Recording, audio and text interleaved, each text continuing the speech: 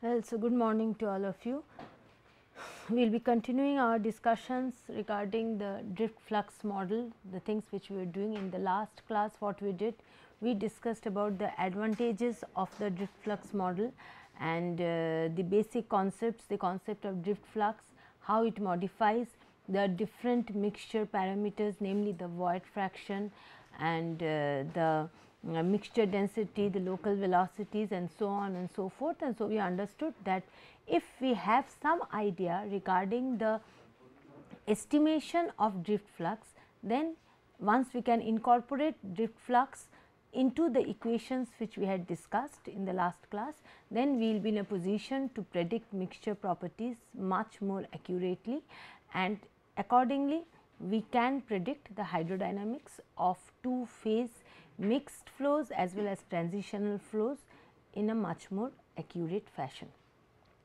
So, today we will be continuing our discussions regarding the different ways or rather the approach to estimate J21 by using different kinematic constitutive equations. Okay.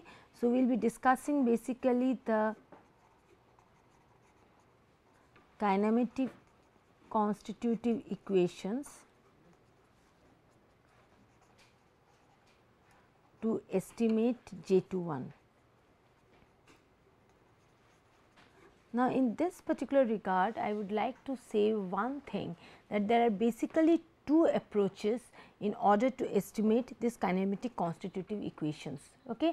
Now, one thing is for sure that this particular model is particularly more useful when the relative motion it can be determined by a few key parameters and it is independent of the flow rates of each phase, then only it is much more useful.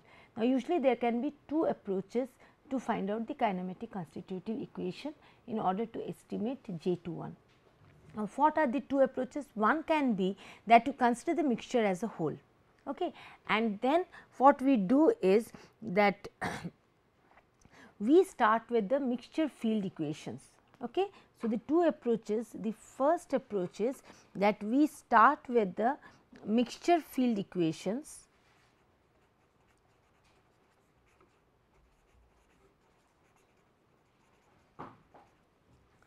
and then we apply, let me write down, start with mixture field equations and then apply various constitutive axioms or rather various constitutive laws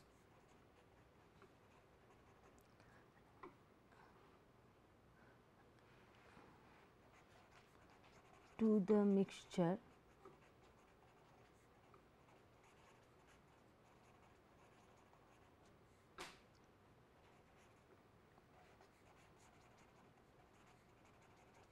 Now, this is one approach and this seems to be quite logical. What we do? We consider the mixture as a whole, because in this case we have not concentrated on the individual or rather we have not concentrated on the individual phases. What we have done? We have concentrated on the mixture as a whole.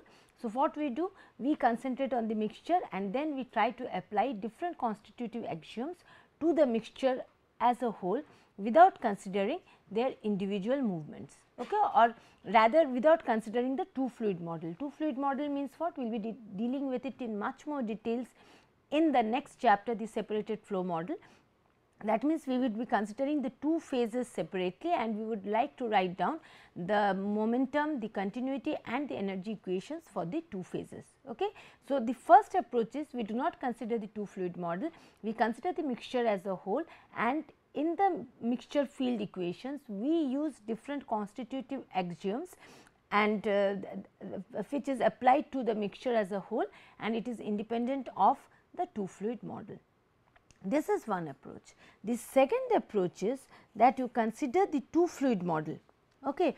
In this particular thing, the necessary constitutive equations, first underline this.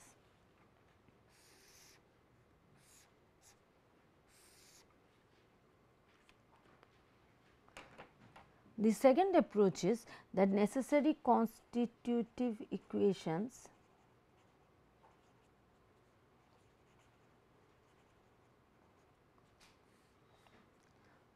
obtained by reduction of two fluid model.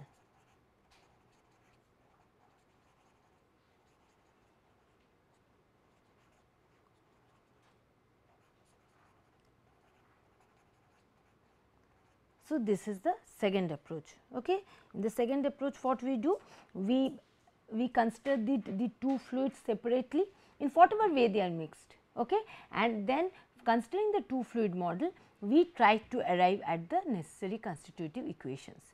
This is the second approach. Now, logically when you think, you will always be tempted to think that maybe the first approach is much more logical and that should be used, because here we are considering the mixture properties as a whole.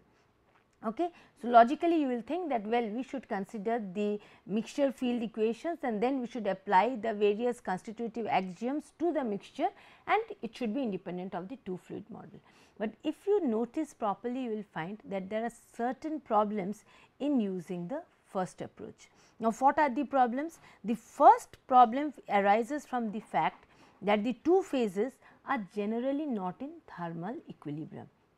Now, when they are not in thermal equilibrium, we cannot define a particular temperature for the whole mixture. Now, if we cannot define a particular temperature for the whole mixture, then in that case we cannot define the mixture properties as a whole, isn't it? The second thing is that we will also notice that the kinematic and the mechanical state between the two phases, that is greatly influenced by the interfacial structure and their properties. Is it clear to you? So, therefore, we find that since it is sort of since the interface properties they are changing, or in other words, the point is under certain flow conditions you are having bubbly flow, under other flow conditions you are having slug flow. Okay. So, therefore, we find that whether the dispersed phase exists as bubbles or as Taylor bubbles or maybe as churn sort of thing, this influences the constitutive equation. This influences the mechanical and the kinematic state between the two phases. So, as a result, if we consider the mixture as a whole, then in that case we are not free to observe what is happening between the two phases, how they are distributed, etc., etc. Is it clear to you? So, therefore, we find that this first approach using the mixture field equations and then applying the various constitutive axioms to the mixture, that usually it is not very preferred. Okay. And for most of the cases we obtain the constitutive equations by reduction of the two fluid model. Okay. Now, in order to use this, or rather to incorporate these particular effects, the effect that the two phases may not be in thermal equilibrium, the kinematic as well as the mechanical state is greatly influenced by the interfacial structure and their properties. In order to account for these particular factors, we find that it is simpler as well as more realistic to obtain the equations from the two fluid formulation rather than the former approach. Okay. So, accordingly what is usually done?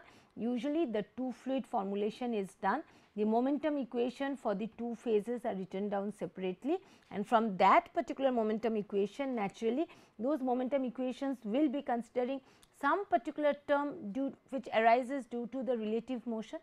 From there the relative motion term is obtained and it is accordingly some constitutive equation is proposed for it, and that is used in the drift flux model. This is the approach which is used. Now, is this portion clear to you, or should I repeat this part once more? It is clear to you more or less. So, therefore, what we do, remember one thing, that in order to estimate J21, there are usually two approaches that we can use. One is we consider the mixture as a whole, and then from there we can find out the constitutive equations. Now, if we have to do this, then the mixture has to have more or less uniform properties throughout. But what we find? We find that generally the two phases, they may not be in thermal equilibrium, and moreover their kinematic as well as their mechanical states, it is greatly influenced by the structure and properties of the interface. So, therefore, when the interface changes, this kinematic state, that is also going to change. Now, if that happens, then in that case we cannot derive an accurate constitutive equation by using the mixture field equation. What is more accurate? We take up the two fluid formulation. We consider the presence of the two fluids separately. Okay. And how we will consider that the two fluids, they can be in bubbly flow, slug flow, churn flow, the interaction parameters are going to change. So, we will be incorporating these particular, the effect of the flow patterns in the interaction parameters, which shall be incorporated in the momentum equation written for phase 1, in the momentum equation written for phase 2. And from there we would like to see how the relative motion, the expression of relative motion can be derived, or the physics behind deriving the relative motion between the two phases. Now, let us then start writing the relative, or rather the momentum equation for the two phases. Now, if we consider the two phases, I will just write down the momentum equation. I will not go into much details. We will be dealing with this when we in the next chapter, when we deal with the separated flow model. I will just write down the basic equations and then see what best I can do with those equations in order to arrive at the kinematic constitutive equation to obtain J21. Now, whenever we write down the momentum equation, say maybe in the 3-dimensional form, well, I have it here itself. So, in the 3-dimensional form, you find it resembles probably the Navier-Stokes equation which you have already done, is not it? We have a time dependent term, we have an inertia dependent term, and then B1 and B2, they are the body forces, okay? Body forces per unit volume of the fluid element. That means, this is written for phase 1, this is written for phase 2. Okay. Now, for phase 1, naturally we consider unit volume of phase 1, fine, and here we consider unit volume of phase 2. Okay. And we find, so therefore, B1 is the body force, which is nothing but the gravitational force arising due to gravitational acceleration. So, this is B1 and B2 are the body forces per unit volume of components 1 and 2, which act on the respective components. Delta P, this is nothing but the pressure gradient. Okay. So, it is, yeah. So, delta P, it is, delta P, it is the pressure gradient, and it is the average pressure gradient or the bulk stress, which is, and it is suitably defined. It is usually the pressure difference of one or both the phases. And what about this term F1 and F2? Do you remember in Navier-Stokes what was the other term which was there? In Navier-Stokes, what was the other term? The other term was mu, is not it? And therefore, for fluid 1 it will be this, for fluid 2 it will be something else. So, this arose from the viscous terms, is not it? So, the point is, in this particular case, what is F1? F1, F2 are simply what is left over, which have to be incorporated in order to keep the account straight. This is what you should remember. Okay. Now, whatever, when you write down the momentum equation, body forces are there, pressure difference is there. Apart from this, whatever other term should come, which is not included in the pressure gradient, that is included in F1 as well as F2. So, therefore, F1, F2, they are simply incorporated in order to keep the account straight. Okay, if you observe this particular equation, you will find that F1 and F2, they have been incorporated, they are just leftover forces per unit volume of the corresponding phase. They are simply incorporated to complete the momentum balance equation. Okay. So, therefore, when we were considering that it is incompressible Newtonian fluid containing only one component which is not undergoing phase change, then F1 will be equal to this. Okay. For Newtonian fluid, this you already know. For Newtonian fluid,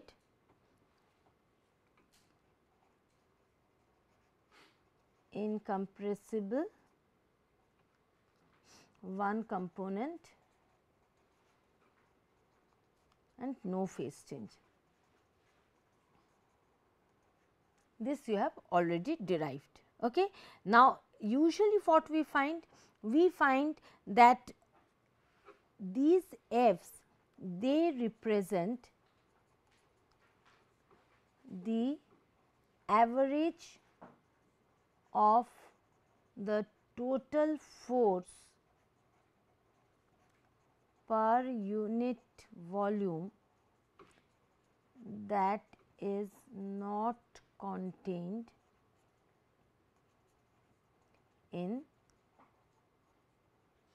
pressure gradient. So, therefore, from where can f's arise? These f's, therefore, they can arise in this particular case, it was the wall shear stress. Okay. Apart from wall shear stress, they can arise from particle interaction. If there are if it is gas solid or liquid solid flow, then they can arise from particle interaction. They can also arise from hydrodynamic drag, isn't it? The drag between hydrodynamic drag, or in other words, it is the two phase drag. Okay. It can be between gas liquid, it can be between gas solid, it can be anything. So, it can arise due to the hydrodynamic drag. It can also, suppose there is evaporation, condensation, etc. Then what is happening? One particular phase, it is shifting from, say, the liquid phase to the vapor phase, or vice versa, isn't it? So, therefore, due to this, there is a momentum change of some portion of the fluid which is actually undergoing phase change.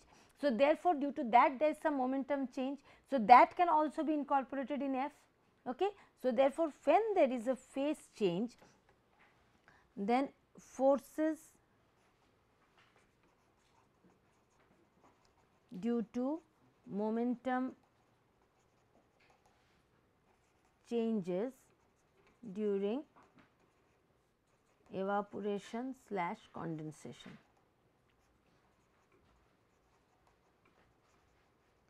Or it can also be the apparent mass effects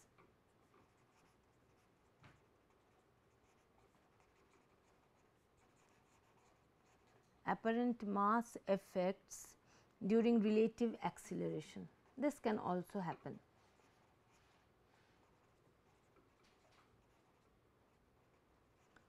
So, therefore, we find that whatever force, the leftover force which is there, which is not accounted for the pressure drop thing, that particular force, that is included in F1. So, therefore, when it is a Newtonian fluid and incompressible in single phase Newtonian fluid flowing through a pipe, then in that case you find that your F1 is nothing but it is the, it arises due to the wall shear stress, it is this particular thing. Now, when there are two phases, we find that it can arise due to number of situations. One is interaction between the wall and the fluid, maybe interaction between wall and fluid 1, wall and fluid 2. Okay. So, therefore, wall and fluid 1 should be included in this F1, wall and fluid 2 should be included here. It can be the hydrodynamic drag, that means fluid 1, fluid 2, that will also be included. Fluid 1 with respect to 2 will be included in F1, fluid 2 with respect to 1 will be included in F2. Okay. Now, when there is some particular condensation, evaporation, something, then some portion of the fluid, it is changing the phase. Now, we know that both the fluids are moving at different velocities. So, therefore, when you are changing the phase, say when evaporation is occurring, some amount of liquid is going into the vapor phase. Therefore, it is changing its velocity, say from u1 to u2. Okay. So, due to this, there has to be a momentum change due to this velocity change. So, that will be incorporated in F1 and F2. Okay. And apart from this, of course, the apparent mass effects during relative acceleration, that can also be included. So, whatever is not included in the pressure difference, that comes under F1 and F2. Agreed? Now, remember one thing, that quite frequently some portion of this, of the effect is included in delta P, some portion is not included, only that portion has to be included in F1 and F2. So, these things you have to be quite cautious about. always it is not very easy to segregate the forces which is not included in delta p and has to be included in F1, F2. These have to be kept in mind. Clear? So, therefore, whenever you write down a momentum balance equation, what are the things? Definitely there are the left hand side, and in the right hand side you have force due to weight of the fluid, simply the weight of the fluid which is included in B1, B2, then the pressure gradient and whatever is left over. That leftover thing, that depends on the exact flow situation. Okay, whether it is a change of phase situation, whether the hydrodynamic drag is important, whether the wall drag is important. So, F1, F2 they depend upon the actual flow situation, and according to the flow situation F1, F2 are different, and that is why using the two fluid model we arrive at different equations for different two phase flow situations. It is just because of the incorporation of F1 and F2. Correct. Now, usually as what we do, we usually take up the one dimensional approach. So, in the one dimensional approach, if we take the equations reduced to this particular form, which is quite evident to you. Now, in our case, if and for steady state conditions, if we find that for steady state conditions, when the inertia dominant conditions are there, then naturally the left hand side it disappears off, the left hand side which was here, this disappears off, and this portion becomes equal to 0, this portion becomes equal to 0, which I have written down. B1 is nothing but minus rho 1 g. I have considered the direction of flow to be positive or the upward direction to be positive. So, naturally your B1 becomes minus rho 1 g, B2 becomes minus rho 2 g. Okay. One dimensional, so therefore, they become minus dp dz. Okay. Now, in this particular case you tell me what should be included in F1 and what should be included in F2. Two phases are flowing. How they are flowing, how they are distributed, we are not concerned about it. But we know in whatever way they are flowing, in whatever way they are distributed, more or less what will happen? What will be the forces acting on fluid 1 other than the pressure drop force? It has to arise from the wall and it has to arise between due to the interaction between fluid 1 and fluid 2. These two forces have to arise. Okay. Now, considering the interaction of the fluid with the wall, naturally if the flow direction is in the upward direction, this interaction will be in the opposite direction, isn't it? So, suppose you say that two fluids are flowing in this particular way. Okay. Since both the fluids are flowing, your FW1 and FW2 they should be in the downward direction, quite natural. Okay. The other thing is there will be interaction between the gas phase as well as the liquid phase. Okay. Now, assuming that the phase 2 is the gas phase or whatever it is, the phase 2 is the discontinuous phase, it has a higher velocity as compared to the liquid phase. Okay. So, therefore, the hydrodynamic drag, in which direction is it going to act? It will be acting in the direction opposite to the direction of motion for the gas phase, and it will be acting in the direction of motion for the liquid phase. Just like we decide your, so this should be the thing, isn't it? And this F12 this is for the gas phase. Louder? Yeah, you can take it as F21 also, but if its mutual hydrodynamic drag, then in that case can't we say F12 equals to minus F21 equals to, or in other words the better thing will be, sorry, F21 is nothing but equal to minus F12. If you take F21 then it is fine. Okay, you can take it in any direction. Okay, but since I think that both these forces they are equal and opposite. So, therefore, F21 will be equal to minus F12. That is why I have not differentiated between these two. Otherwise, what I would have done, F12 for the liquid phase and F21 again in the upward direction for the gas phase, gas to liquid, liquid to gas.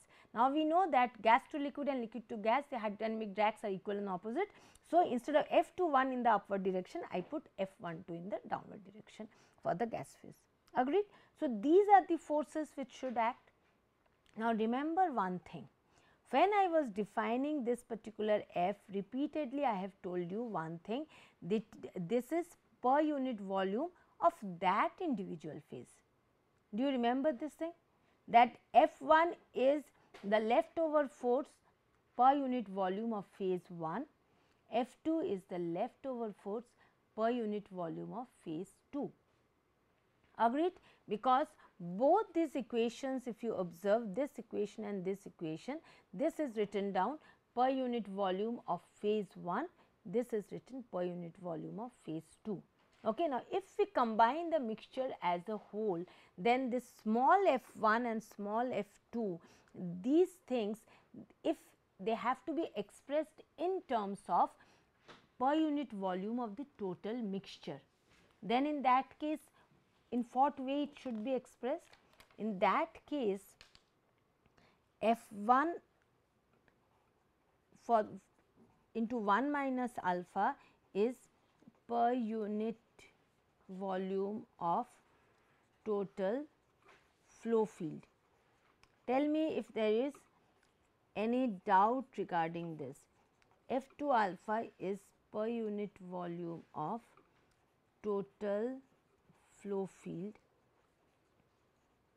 where F2 is per unit volume of fluid 2, F1 is per unit volume of fluid 1. Is it clear to you?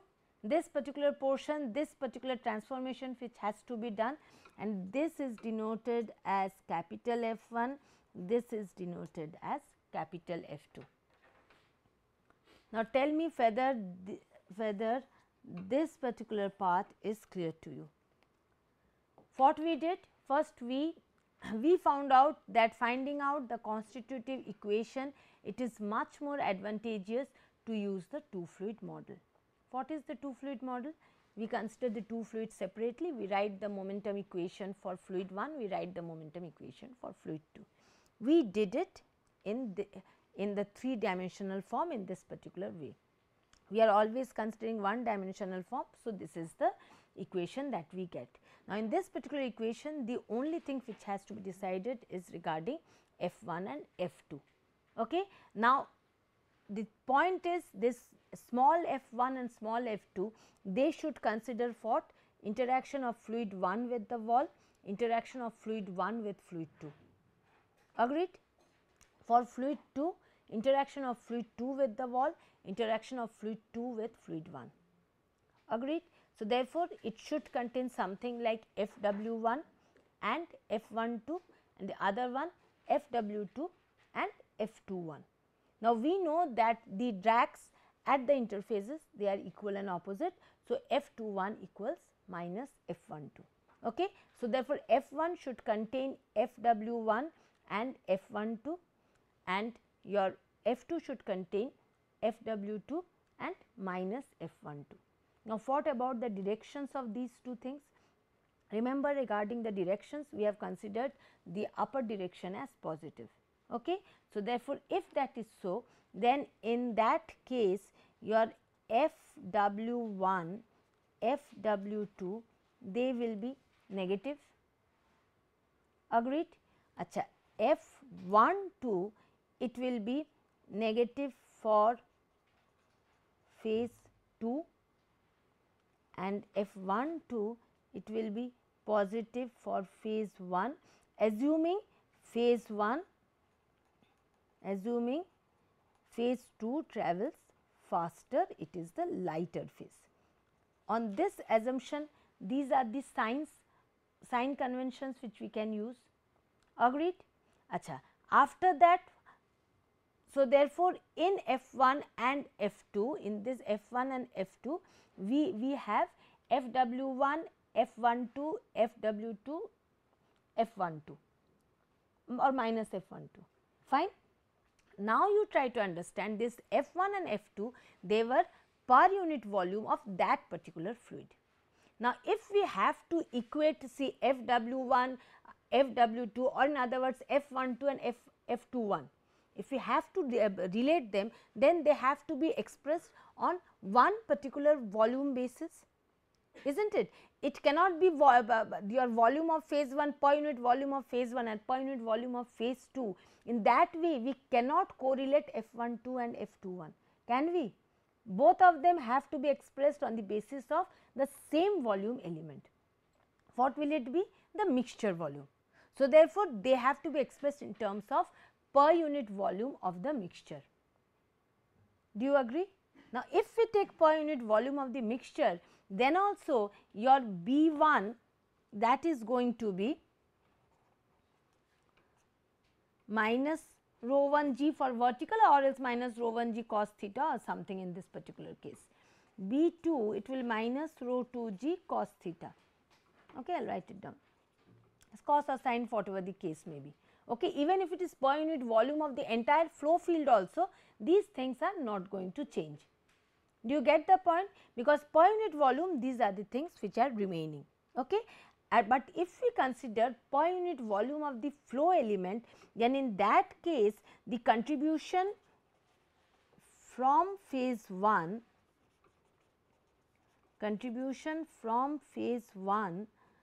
per unit volume of total flow, then this will naturally become F1 into 1 minus alpha. Do you get my point? Because in that per unit volume, there is alpha volume of phase 2, 1 minus alpha volume of phase 1. Okay, so, therefore, the net contribution of 1 on unit volume of the total flow has to be F1 into 1 minus alpha. This we simply denote as capital F1. Similarly, contribution from phase 2 per unit volume of total flow, this will be F2 into alpha, which we denote as F2. Agreed? And where we find what is F1 equals to? F1, this will be equal to F12 minus Fw1, considering the signs. Clear to you? What is F2 equals to? This will be minus F12 minus Fw2, in other words minus F12 plus Fw2. Clear to all of you? Is not it? So, therefore, instead of the F1 and F2 which we had got here, we have to substitute the equations which we have got. We have to substitute, instead of F1 we can substitute F1 by 1 minus alpha, and in that F1 by 1 minus alpha we can substitute this thing by 1 minus alpha. Anything you do not understand, you tell me to repeat. Similarly, instead of F2 we have to substitute F2 by alpha. F2 by alpha means this by alpha or this by alpha. Got the point? We have simply done that substitution and we have got this particular, we have accordingly I have written it down here also. We can make these substitutions and finally we arrive at these two equations for the two fluid model. Okay. Now, remember how have we accounted for the different interfacial phase distributions? By different expressions of F12. That is the way we have tried to incorporate the different interfacial distributions. Now, if we subtract one equation from the other, what do we get? If we subtract say equation 2 from equation 1 or something, then in that case what do we expect to get? You just subtract it and then tell me what is the equation that you are going to get on subtracting. We will get something like 0 equals to rho 2 minus rho 1 into G plus F12 by 1 minus alpha plus F12 by alpha, is not it? Just by subtracting we get this. Or in other words, if we want to express F12, then this becomes 1 by 1 minus alpha plus 1 by alpha, this is rho 1 minus rho 2 into G. Or in other words, F12 equals to what? it has to be alpha into 1 minus alpha into rho 1 minus rho 2 into G, is not it? And this particular equation, what does it represent? It represents a balance between fluid dynamic drag and buoyancy. Clear to all of you what I had tried to do? So, thing is, what we did first, we first wrote down the momentum balance equations and then we took it for steady state conditions under inertia dominant. If you see the PPT, you will notice that initially what we did it for the steady state inertia dominant conditions, we got this. Then we substituted F1 and F2. Okay. They will be having terms arising from hydrodynamic drag and wall shear stress. Now, usually what we have done is we have neglected the wall shear stress effects. Okay. We have tried to consider that particular situation where hydrodynamic drag is much more important. Under such a situation, we have written down the two equations. Okay. This is where we can neglect the hydrodynamic drag, we can neglect the wall shear stress, and basically this gives a balance between your buoyancy as well as the fluid dynamic drag. Then we have subtracted one equation from the other, and we find that in the absence of wall effects, remember this is something very important, we have obtained this particular equation only under a situation where hydrodynamic drag is important and that is balanced by buoyancy. We have neglected your wall interaction, and definitely if this is applicable for gas liquid cases, if it is particle fluid cases, then we have also neglected particle interaction. It is just hydrodynamic drag and your buoyancy. From that particular balance, in the absence of wall effects under steady state conditions for inertia dominant cases, we have got this particular equation. Agreed? And from this particular equation, what do we find? This particular equation which has been obtained as a balance between buoyancy and fluid dynamic drag, what do we get? We find that F12, it is a function of what? Component properties, it is a function of void fraction, and naturally void fraction is a function of interfacial geometry, and it also has to depend upon the relative motion, is not it? So, from this particular equation we get, let me see if I have it, no I do not have it. From this particular equation, what we get? We get F12, it is a function of, one is component properties. If you see it logically, you will find that these are the things on which F12 depends. Then it has to be void fraction. Now, void fraction for all flow patterns, the relationship or variation of void fraction is not the same. Void fraction depends upon interfacial geometry and definitely relative motion. On these things F12 has to depend. Now, for a given system, if we consider a given system, what do we find? For a given system, component properties, they become constant, is not it? And void fraction is dependent upon the interfacial geometry, your relative motion is dependent upon your interfacial geometry. So, therefore, for a given system F12, that becomes a function of alpha and the relative motion. Do you get my point? Okay. Accordingly, we can also write, therefore, if F12 is a function of all these things, then J21 or J12, whatever it is, in whatever way, that should also be a function of your alpha and your system properties as well as interfacial geometry, yes or no? Tell me if you, because since I cannot interact much with you, so you should be telling me to repeat the things, or whether you have understood or not understood, you should communicate with me. Okay. So, therefore, from the basic equation which we had got, from this particular basic equation, what do we get? F12, it is a function of component properties, void fraction, interfacial geometry or interfacial configuration, and your relative motion. Relative motion, in whatever way you can express it, can be relative velocity, it can be drift flux, whatever it is. Okay. Now, if that is so, then automatically from there, from this particular equation, what do we get? Then J21 or J12, whatever, that should be a function of component properties, void fraction and interfacial geometry, right. And therefore, for any particular given system,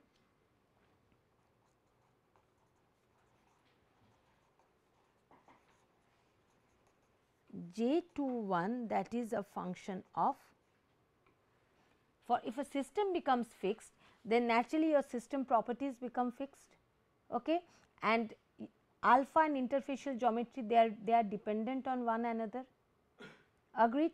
So, therefore, for a given system J12 or J21, that is a function of alpha only. Did you get my point? So, what do we find? We find that the relative velocity or the drift flux, both of them, u2j as well as J21, they are function of alpha only. They depend upon the drag forces acting at the interface as well as the interfacial geometry. So, therefore, your relative velocity as well as drift velocity, they are a function of alpha only, but this functional form, it should be different for different interfacial structures. Is this part clear to you? What did we deduce? F12 is a function of component properties. I think I have got a slide over this. Yeah, F12 we found out that it is a function of component properties, then void fraction, interfacial geometry, relative motion, etc. Okay. From this PPT also I have written it down. Now, if that is true, then in that case we find J21, that should also depend upon void fraction, system properties, etc., etc. Now, moment we fix up this system, then J21 should be a function of alpha only, and this particular functional form, the functional form of this particular equation, that should depend on interfacial distribution, or in other words, the type of equation which will describe the relationship between J21 and alpha, that should be different for different flow patterns, agreed. And I will be giving you a set of the equations which are used for different flow conditions. But in general, with lot of experiments, what people have found that more or less your J21, that depends upon usually two things. One is, it can be expressed in terms of, say there is a discontinuous phase and a continuous phase. So, it depends upon the velocity of one maybe if it is bubbly flow, then one bubble, velocity of one discontinuous particle in an infinite medium of phase 1. Of velocity of one discontinuous particle means velocity of one discontinuous particle of phase 2 in an infinite medium of phase 1, okay, and it also depends upon alpha. And usually this particular functional form, that people have obtained as J21 by u infinity equals to alpha into 1 minus alpha whole to the power n. Or in other words, you can also write it down as J21 equals to u infinity alpha into 1 minus alpha whole to the power n. So, what people have done? People have tried to find out some particular relationship between J21 and alpha. And what did people find? people found out that usually for a wide range of flow conditions, maybe for bubbly, for slug, for churn, for fluidized bed, for a wide range of conditions, people have found that a generalized functional form which is given in this particular way, the generalized functional form can be used for different flow conditions. What is the difference? When we take different flow patterns, only the value of u infinity and n are different for each of the flow patterns. If you take a fluid particle system, you will have some value of u infinity and n. For bubbly flow, some value of u infinity n. For slug flow, some value of u infinity and n. In this way, we account for different values of, or rather we account for the influence of the different flow patterns on J21 by using this particular equation. So, therefore, for all the equations, for all flow conditions, we find J21 is a function of alpha. The functional form can be represented by a generalized equation given in this particular functional form. Okay? And this is a general equation for all types of flow patterns which can be predicted by the reflux model. But for different flow patterns, what we have? For different flow patterns, this value of u infinity and n are different. What is then? It is simply a function, a constant which varies with flow patterns. What is u infinity? It is the velocity of a single discontinuous phase in an infinite medium of the continuous phase. If it is gas, liquid, bubbly flow, it is the rise velocity of a single bubble in an infinite liquid medium. If it is a fluidized bed sort of a system, then in that case it is the velocity of a single solid particle or the terminal velocity of a single solid particle falling in an infinite medium of the fluid. If it is slug flow, then u infinity is the velocity of a single Taylor bubble in an without the wall effects. So, accordingly u infinity is different for different flow situations, n is different for different flow situations, and accordingly by incorporating different values of u infinity and n, we can find out J21 for different flow situations. Correct? Now, for certain cases, the value of u2j and J21 have been proposed in several textbooks. I have just written down these particular equations for your convenience. Okay. So, for the viscous flow regime, these equations they are just for your for you to note, you need not memorize them or you need not remember them. For the viscous regime, this is the equation. Then for the Newton's regime, this is the equation, and then for distorted fluid particle, again we have different things. For the churn turbulent flow regime, these are equations for u2j. We know that alpha into u2j is nothing but J21. Okay. And just I would like to mention what is this churn and for the bubbly for the slug flow probably this is the equation. Yeah, for the churn turbulent flow regime. Churn turbulent flow regime is a bubbly flow pattern where the bubbles can be of different sorts of sizes and shapes. It is just a transition between the bubbly flow pattern and the slug flow pattern. Normally, what do we say? We say that for the bubbly flow pattern, we have bubbles of this sort. For the slug flow pattern, we have something of this sort. Okay. Now, for the churn turbulent flow pattern, we can have a wide type of bubbles, we can have cap bubbles, it can be a totally erratic distribution resembling the churn flow regime to some extent. Okay. So, therefore, usually this particular flow pattern which is a transition between these two, this is usually known as the churn turbulent flow regime. Okay. And we find that for number of situations, we neither operate here nor operate here, we operate in the churn turbulent flow pattern. This is one type of bubbly flow pattern which marks the transition between the bubbly and the slug flow patterns. Okay. Now, for this particular case, people have proposed this equation for UTJ, and people have said that when it is gas liquid system, root 2 is fine, and when it is liquid system, then instead of root 2, 1.57 is better. So, these are simply empirical equations. In case you have to sort out any problem with drift flux model, depending upon the situation, you select a particular u2j. From this u2j, you select you find out a particular j21, that j21 you apply, and then you find out alpha rho mixture and whatever other things are there. Okay? And this particular equation, this is for the slug flow pattern. So, for different flow patterns, we have different particular flow equations, or rather different expressions of drift velocity. Depending upon your case, you are supposed to select it and you are supposed to do it. But just remember, whatever equation you use, whatever you do, more or less we find that this particular equation can be used. So, naturally u2j becomes this equation. U2j people have proposed it is a function of u infinity and the hold up of the continuous phase.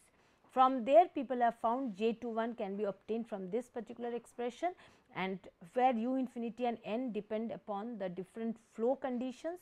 The only two limiting conditions which have to be taken into mind while using this particular equation is that j21 has to be 0 at alpha equal to 0, j21 has to be 0 at alpha equals to 1. These are the two limiting conditions which have to be agreed upon by all equations which we use to find out j21. Okay. So, this was all about the kinematic or rather how the kinematic constitutive equation has been proposed to find out j21. So, now what we have? We have two equations, we have two unknowns. What are the two equations that we have? One equation was one which we derived from the drift flux model, which gave us j21 equals to j2 plus alpha j, isn't it? And the other equation we have j21 equals to u infinity alpha into 1 minus alpha whole to the power n. There are two unknowns, one is j21, one is alpha, and we have two equations. So, we can solve them simultaneously and we can get a value of alpha, we can get a value of j21, and from there we can get value of different mixture properties. Agreed? Now, how we will solve them? Simultaneous solution is definitely one, but we would prefer a graphical solution, because graphical solution will enable us to take into account the different flow directions of the different flows. It will also help us to account for the different the effect of varying the phase flow rates.